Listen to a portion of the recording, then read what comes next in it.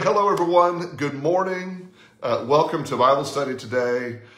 We are going to be looking in the third chapter of Ecclesiastes today. So if you have your Bible nearby, I hope you'll go ahead and grab that and be ready. This is easily the best known section of Ecclesiastes. And we're going to deal with just these 15 verses that fall in this section that is best known and has been made into songs and all sorts of things, right? Thanks, Ellen. That's beautiful. Wow. Yeah. I was thinking this morning, I think I now know more people who've been vaccinated than I know people who've had COVID. And I know quite a few people who've had COVID. But we're making some real progress around here in vaccination. And that's very encouraging indeed. All right, let's turn to Ecclesiastes chapter 3 and let's read the passage together. And then we'll begin to dig into it. I'm reading from the NRSV. You may know this from the King James. You may know it from some other translation. We're going to talk about some nuances in some of these words in just a moment. For everything there is a season and a time for every matter under heaven. A time to be born and a time to die. A time to plant and a time to pluck up what is planted. A time to kill and a time to heal. A time to break down and a time to build up. A time to weep and a time to laugh. A time to mourn and a time to dance. A time to throw away stones and a time to gather stones together. A time to embrace and a time to refrain from embracing. A time to seek and a time to lose. A time to keep and a time to throw away. A time to tear and a time to sow. A time to keep silence and a time to speak. A time to love and a time to hate. A time for war and a time for peace. What gain have the workers from their toil? I have seen the business that God has given to everyone to be busy with. He has made everything suitable for its time. Some translations say beautiful in its time.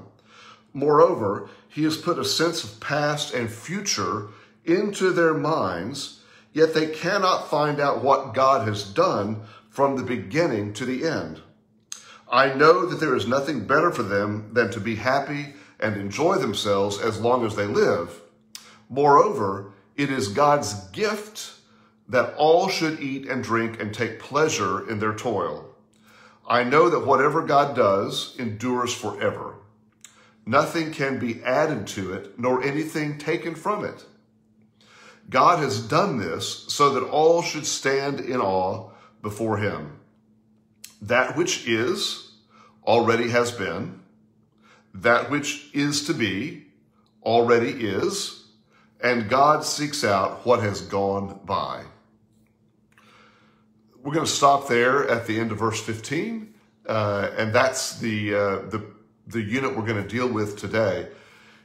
This is one of those passages that not only is so well worn and so well known that you can easily just let it flow through your brain. It's an odd passage in that it's a common piece of scripture to be used both at weddings and funerals. And there's not many passages of scripture we can say that about. I guess maybe 1 Corinthians 13, the 23rd Psalm, perhaps, but that would be a bit odd to use at a wedding. But I have heard this passage from Ecclesiastes used to celebrate a wedding and to mark a death at a memorial service or a funeral.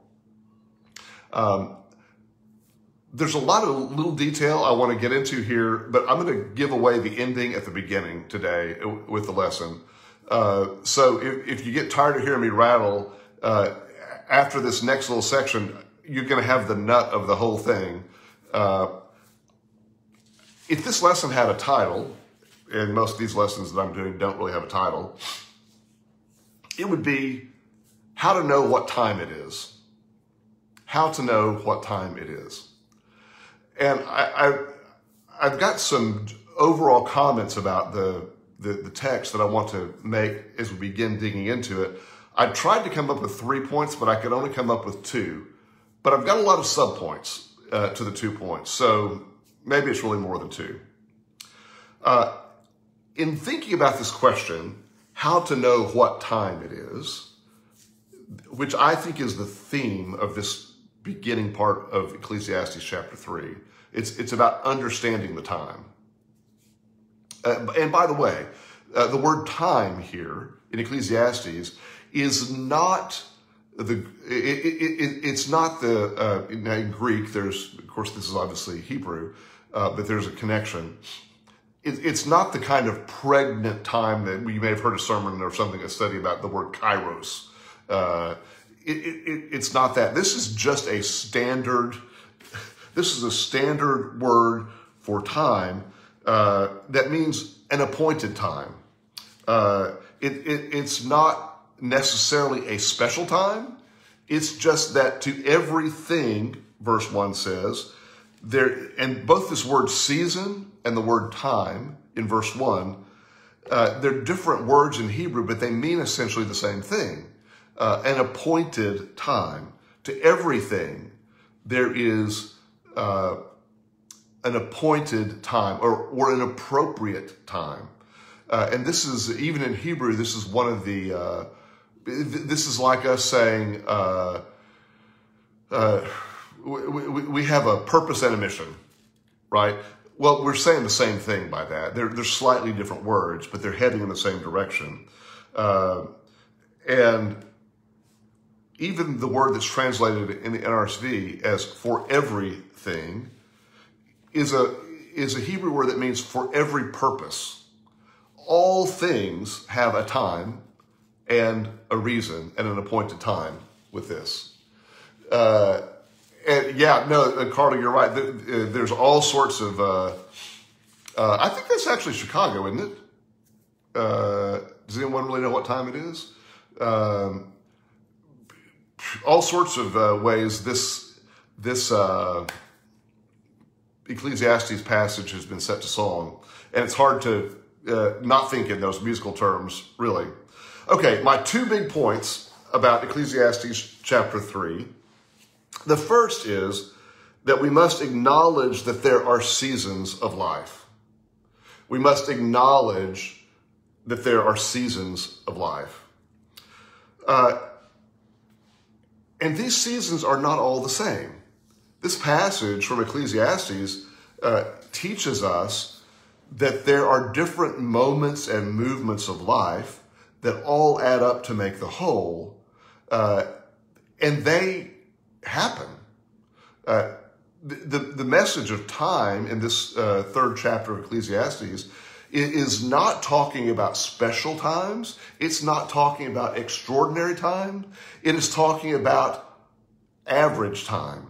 And all of these experiences, there are 28, there's 14 pairs in here, 14 duos, like to be born and to die is one. So there's 28 life experiences. And an interesting thing about them is that, except for verse 3, a time to be born and a time to die, which we have no control over, all the other things on the list are things that we do have some control over. Our actions, our choices contribute to these things. Now, there's a whole nother thread, we'll talk about it in a moment, about how you could read Ecclesiastes 3 as a bit of predestination, predeterminism, but I won't get ahead of myself on that. So we acknowledge that there are seasons of life, and they're not all the same. The second subpoint of that is that we must be adaptive to those seasons of life.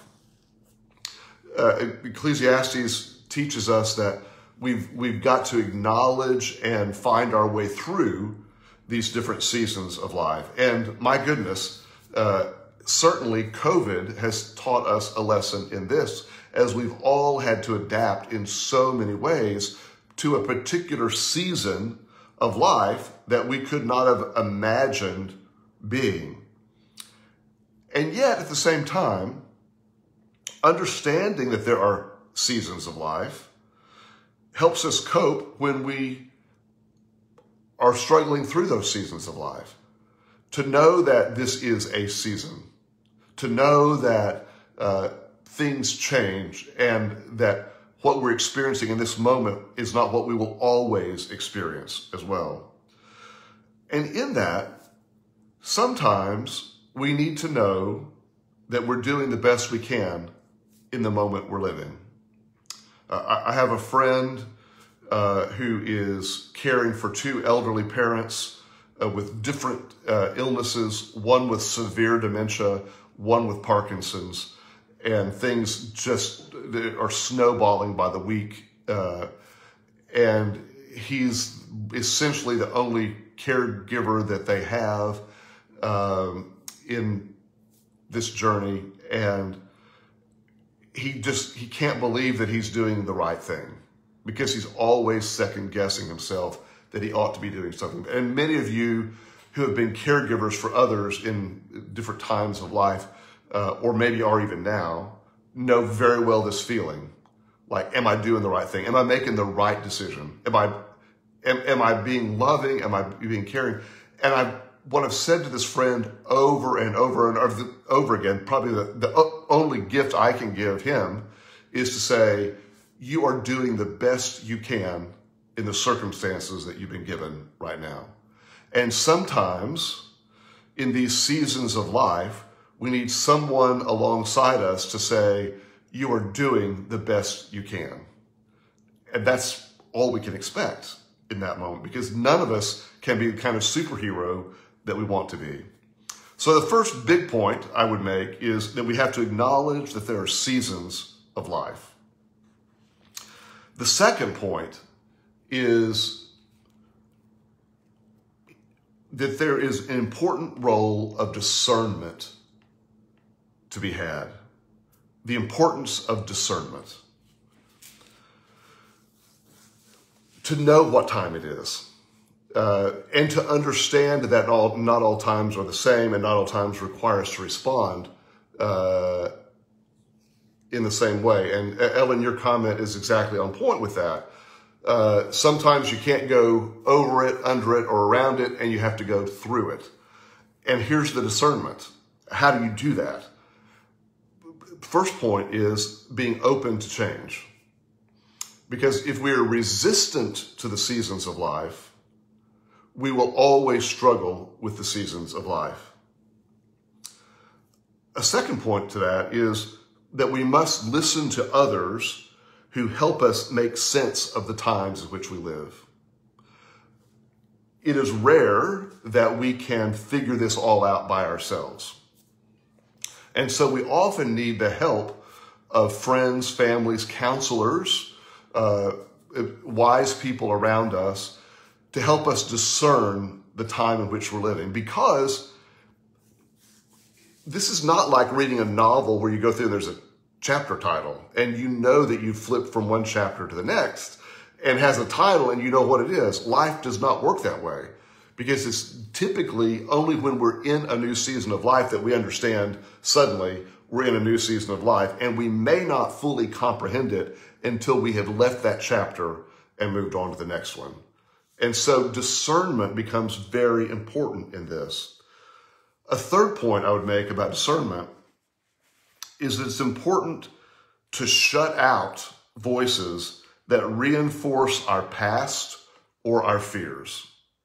Here's what I mean by that. When we are navigating a new season of life or a difficult season of life, it is very comforting for us to listen to people who want to tell us things are the way we want them to be, right? It is very easy. And we can see this play out in so many ways. The human nature wants to be comfortable.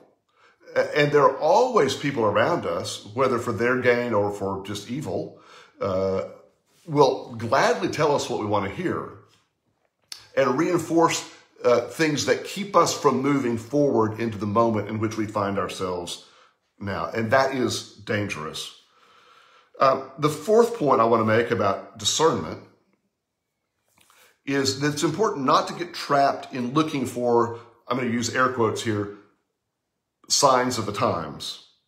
Now, the kind of church I grew up in, we were always looking for signs of the times for the end times, right? But there's also this whole idea that we're trying to interpret and make sense of, predictions and prophecies and all these things, which can blind us to understanding the reality of where we are now. If we're always anticipating something we think is going to happen, we're only going to be looking for that thing that we think is going to happen. And we're going to miss the time or the season in which we live in this moment. We're going to miss the possibilities of things that come our way that we could not have envisioned. When you're only looking for signs of the times, you're only looking for the things that you can imagine. But so much of life's good comes in ways that we cannot imagine. So does so much of life's bad. It works both ways with this. But the point is, as long as we're only looking for certain things, that's all we're going to see. But discernment calls us to understand and anticipate seasons of life that we cannot envision. And that's for good as well as for bad. And I'm looking at your comment, Christy. Yeah, your testimony is absolutely right on that, Christy, and really to the point. Thank you. Thank you for that. Okay, I want to dig in just a little more into some of the specifics of this passage as we go through. I explained in verse 1 about the word everything and season and time. Then we get to the set of these pairs. Again, it's a very formulaic thing. In fact, hearing this passage read aloud gets a little boring. It's much better set to song than read aloud, I think. A time to be born and a time to die. This is not, the word born here is not just about passively being born, but it also implies giving birth. There is a time for us to create. There's a time for us to give birth to things. And there's a time for us to set aside things as well. So while this is on its face about physically being born and physically dying, it also is about giving birth to new things and setting aside things. That there is in the cycle of life creativity that produces and the wisdom that says, I need to lay this aside now. This is done. It's interesting on the idea of being born and of dying, that it is only by acknowledging the reality of our own death that we live most fully. If death were not a looming threat, we wouldn't appreciate and enjoy and use life as well as we do, because we would certainly take it for granted. And we can hear the testimony of those who have skirted very close to death and come back, not just near-death experiences, but those whose lives have been endangered, and have a new appreciation for living life with zeal and making use of the time that they have. That's an illustration of that. The next pair is a time to plant and a time to pluck up what is planted. This is just what it says. There are times in which we do new things that sprout and grow, and there are times we have to say, that's not growing anymore. I'm not going to put my energy in that anymore. And yet, how many of us spend fruitless hours trying to water and till and encourage parts of our lives that are not going to produce again. Verse 3, one of the most difficult lines in here, a time to kill and a time to heal. It's an interesting pairing here, right? A time to kill. And this word in Hebrew actually means to slay. It also can commonly mean to destroy or ruin. And then there's also a time to heal. We most often think of this time to kill as being about murder. And sometimes this is used as a justification for war. And that's not completely out of the realm of reality with this passage. Some see this, a time to wage war and a time to bring about peace through diplomacy. You can have a whole thing off of that. I want to help you think about it in yet another way as well, and that is sometimes we enter a season in which we need to kill off evil ideologies and ideas. Sometimes we are called as believers to speak truth to things that are wrong in the world. Sometimes we can bring healing, and sometimes we can seek peacemaking. But I read this passage as saying there are seasons and times of life in which we can't naively say, well, let's just all get along. Because we must take a stand for things that are wrong and things that are destructive to God's intent in the world. That's another form of killing. It's not murder, but it's standing for the truth and killing off bad ideologies in here. A time to break down and a time to build up. Same idea here, really. These sort of go together. That there are times when we have to deconstruct, and there are times we have to construct within this. A time to weep and a time to laugh. And if there's any phrase in here that gets to the human experience most clearly, it would be this, because we know that there are times when we laugh and there are times when we weep. And if we only have one or the other and not both, there's something wrong, right? We're going to have an emotional problem if we're not both laughing and weeping. If you can only weep ever and not find some humor in something, you probably need some help dealing with that. And at the same time, if you can only laugh and never can weep, you're denying the reality that you live in and need that. Again, the pair here goes together, a time to mourn and a time to dance. So one is the grieving that is paralleled by dancing representing joy, right? And I think there's a comment I wanted to make about that.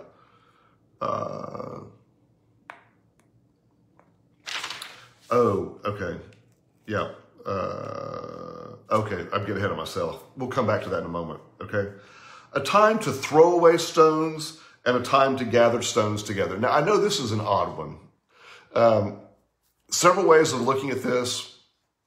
One of those is this is a sexual euphemism. To gather stones and to throw away stones. So I'll just leave you with that, which goes along with a time to embrace and a time to refrain from embracing. You can sort of see how those work together as well. Verse 6, a time to seek and a time to lose. What is this saying? It's acknowledging that sometimes we're on a quest to find the things we're after, But there are also times in which we have to acknowledge that we've lost those things, and that a quest to restore them is futile, right?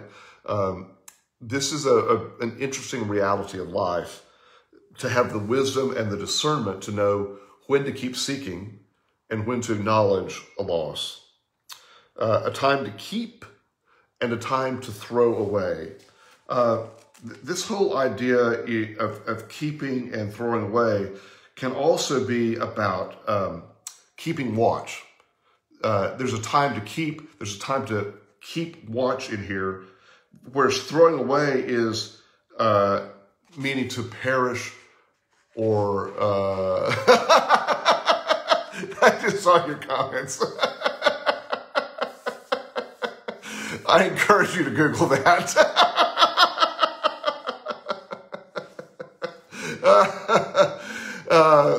Yeah, this is one of those ancient, it's a cultural reference, you know, it's the equivalent of, you know, when I was growing up, if a woman was having a hysterectomy, it was in the hospital, what we were always told was she was having female surgery. And that's the phrase I learned as a kid, right? Because you couldn't say the word. And that's sort of what's going on here. It's about bringing together and pulling apart. It's about intimacy and not intimacy. Stones together, stones apart is a way of thinking about that. Hope that helps. Geez. A time to keep and a time to throw away also could be a lesson to us in generosity. And several commentators pull this out to say that certainly there's a time to keep the resources we have, but there's also a time to give away and share the resources that we have. And so they find in this passage a lesson in our generosity. To throw away is not always just to put in the trash, but it is to give away sometimes as well, so that we help someone else in the process, that we don't just hoard what we have. So you can think about this in very simple terms. When you take used clothing or household goods to Goodwill, you are, in a sense, throwing them away from you. You are casting them off, but you're not throwing them in the trash. You're providing someone else the means to use those things, right? And for Goodwill to make some money along the way to help people. And the same thing is true with all of our assets and resources, that we're not intended to hoard them and keep them to ourselves. There is a time to gather and to earn, and there's a time to give and to be generous as well. Verse 7, a time to tear and a time to sow. So one of the ways to think about this is in the context of the Old Testament practice of, you know, rending your clothes when you're grieving, and we see this reference over and over again. There's a time to sit in despair and to rip things apart, but it also indicates that after that time of grieving, it's appropriate to sew things back together again. It's not that you stay always torn apart, but that which we grieve, we also find a way to sew back together again. It takes both things within there. A time to keep silence and a time to speak. It's interesting that this is paired with the time to tear and a time to sow.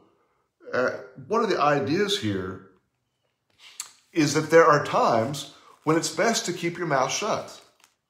And Christy has referenced for us before, particularly when you're walking through grief, people can be very unhelpful and tell you all sorts of things that you don't need or want to hear. They think they're being helpful, but they'd be better off if they just didn't say a darn thing, right? And we all fall in that experience sometimes, where we would be better off if we said nothing. Sometimes as we learn from the book of Job, silence is appropriate in the presence of bereavement. Sometimes we need to keep quiet. Sometimes we need to speak. But here we are back to this idea of discernment, being able to figure out what is the right time to speak and what is the right time to keep silence. Both of those are appropriate in their time, right? Yeah, thanks for your confession, Carla. A lot of us suffer from that because we are quick to want to help other people with our wisdom. But sometimes our wisdom is not helpful at all. And here we are to the idea of discernment, understanding the time. What time is it? Is it the time for me to speak, or is it the time for me not to speak? Okay, I'm reading your comment.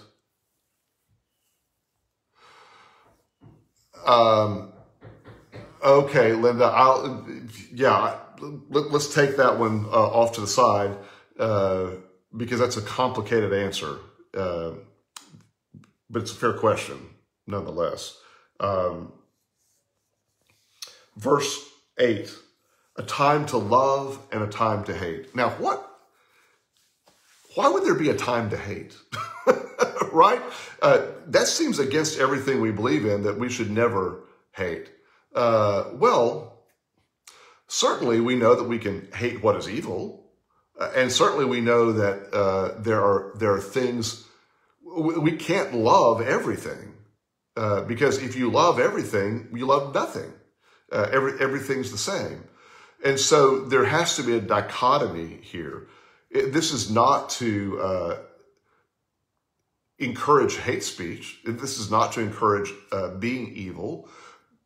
But we can also hate the things that are destructive. We can hate things that tear down rather than build up. And you're right, Linda, you can hate things without hating people. Very hard sometimes. I don't always succeed at that at all. A time for war and a time for peace. So this goes back to our earlier comment about a time to kill and a time to heal. The reality of our life is that there is a time when we have to do battle over some things, and that there also is a time for peace. But I want you to look at the total construct of this passage because the order matters as well. If you go back to verse 2, where the 14 pairs begin, it begins with a time to be born and a time to die.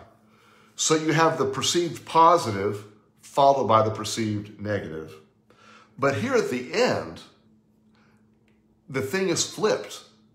The pair is inverted so that we have a time for war followed by a time for peace. And this is significant because in literary terms, what the author is doing here is beginning with the positive of being born and ending with the positive of peace. And the word peace here sort of becomes the punchline to the whole thing. It's the last word in this. The last word is not war. The last word is peace. And in this construct, we see a carefully thought out mechanism for understanding life. Now, it's possible that Coleth, the author of Ecclesiastes, took these 8 verses wholesale from some existing poem or song and brought them in. We don't know, but the structure is different than the rest of the book. Still beautiful, but it appears to be a whole unit that could have come from somewhere else. So just be aware of that also. Now, on to these few verses that follow. What gain have the workers from their toil? I've seen the business that God has given everyone to be busy with. He has made everything suitable, NRSV says, for his time. The NIV, for example, in verse 11 says, he has made everything beautiful in its time. Everything beautiful in its time. First, we see that the business that God has given us as human beings can be unhappy, can be even evil. But now, in verse 10, we get a context. God has made everything suitable or beautiful for its time. This is a word of appropriateness. Now, as we read on in this section, we're challenged to think about how much of this is predestined for us and how much of this is free will for us. Because you could read on in this passage, for example, nothing can be added to it, nothing can be subtracted to it. You could find in that some predeterminism for sure, or that which is already has been, and that which is to be already is, and God seeks out what has gone by. That could be a bit of predestination as well. What I want to encourage you to think about in this is not so much that God has predestined things, because I think we see in this and the rest of Scripture a teaching of free will that overrides any notion of that. But in this, we may see instead a notion of God's knowledge. We can talk about God's foreknowledge without talking about God's predetermination of things. When we read in verse 15, that which is already has been and that which is to be already is, that could be an indication of God's all-knowing nature, omniscience, without God directing the play as if pulling strings on marionettes. There is a way to think about that. Let me back up to verse 11. God has made everything suitable or beautiful for its time. And the author goes on to say that God has put a sense of past and future into our minds, yet we can't figure out what God is doing from beginning to end. There's a way to think about this that ties back to the book of Genesis. What is it that Adam and Eve were after in the garden? They were after the knowledge of good and evil. They were after understanding the way this story goes. And here again, our experience of life is that we can never quite figure everything out. And anyone who says they've figured everything out, you ought to be suspect of, right? And this is the glass darkly that we see through, as the Apostle Paul says, because if we understood everything fully, we would be like God. And that is not possible for us in this realm. And so that's part of what the author is acknowledging here, is that even though we may have a sense of time, we humans are prone to forget time. And we're prone to repeat our mistakes. We're prone not to learn from history along the way. We're prone not to be in tune with the things that might help us navigate periods and times of life. Verse 12, the author says, I know there is nothing better than for them to be happy and enjoy themselves as long as they live. And it's God's gift for us to eat and drink and take pleasure in their toil. So if you think the book of Ecclesiastes is all gloom and doom, here's an example in how it's not.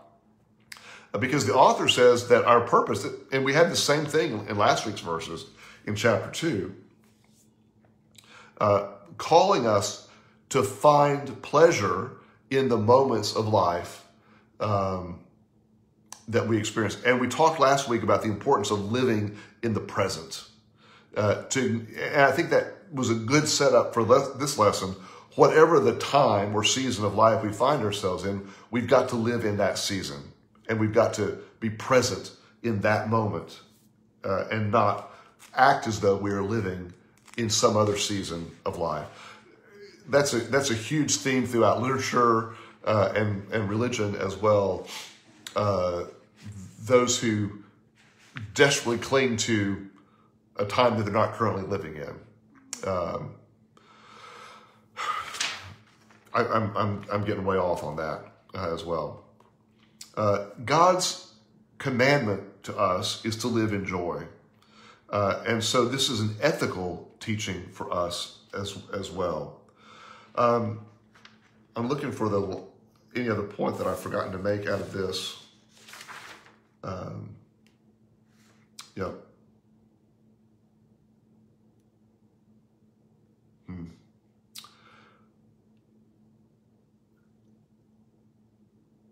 Again, there's a time, there's a season for everything under the sun, this says.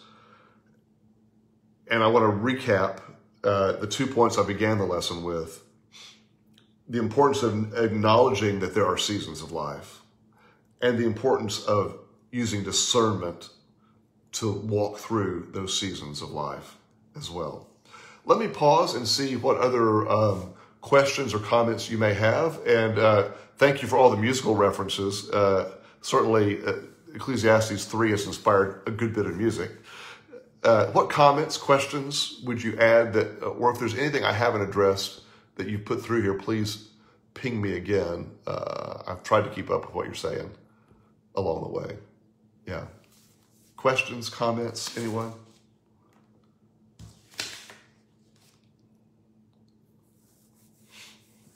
Yeah, a time to remember and a time to forget, whether we want to or not sometimes, right?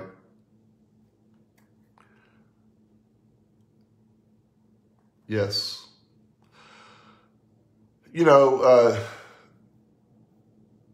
it's a trite saying, this too shall pass. That's oversimplification, I think, because one of the challenges of the seasons of life is we don't know how long they last, because we don't have the overarching view. And for any of you who have been through seasons of disability or grief or maybe unemployment or family distress or mental distress, physical challenges, you know that one of the hardest things about that is not knowing how long that period of life will last. Someone can say to you, this will pass. And while that may be true, not knowing how long that will be and how it will be afterward is also very disorienting to us, and it's hard to imagine something new. Linda, I'll have a private conversation with you about the Equality Act if you like. I don't want to get into that on this lesson because it really is an entirely different subject. If that's okay, I'll be glad to have a conversation with you about that. All right. Any other comments? Thank you for your participation today. And as we conclude, I just encourage you to pay attention to the updates on prayer concerns coming from Charlene. A lot going on with our folks. And some of you maybe signed up to go to church in the lot tonight. Hope that you will take advantage of that if you're able to. Pay attention to all the other things that are coming around and going on during this season. And I am looking forward to someday, maybe sooner rather than later, seeing you all again as we move into a better phase, hopefully, a different season of our coronavirus experience. Let's pray together. Lord, hear our prayers with gratitude for the seasons that you have given us. Help us to be discerning and grant us wisdom to act well as we walk through the seasons of life that come our way. We pray today for each one in our class who's facing medical and personal challenges, that you continue to lift them up and heal them, bring hope to them, we pray. And grant each of us your peace for this week ahead. We pray through Jesus Christ. Amen. Goodbye, y'all.